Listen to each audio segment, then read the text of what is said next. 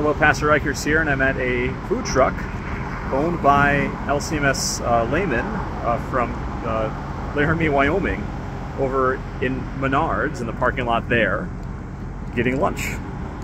Location matters. If you would have gone to the Menards parking lot tomorrow, the truck would not be there. I couldn't get any fish.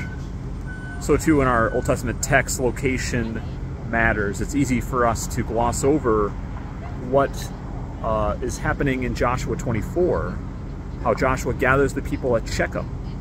And this place matters.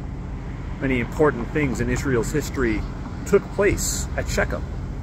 Abraham met the Lord there. Jacob buried his idols there to go see God later on.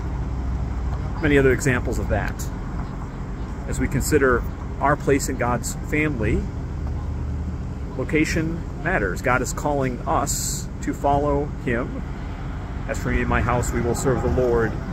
He's calling us to a particular place and a particular time to lead where He follows, or to follow where He leads, and to listen to Him in all that we say and do.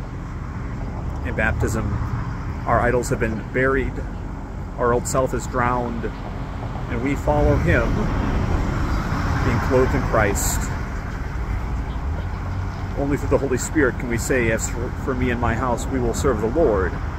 And so we do so with joy and gladness. Join us this Sunday at 9 o'clock for worship